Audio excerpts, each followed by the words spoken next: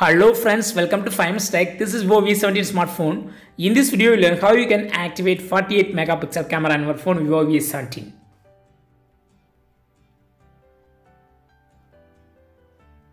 First of all, go to camera on your phone and click on more button. Click on 48 MP here, the first option, and start focusing an object to capture. And yes, this will be in very high quality with 48 megapixel. I focus on my hand now. I take a picture using this cover. I took a picture.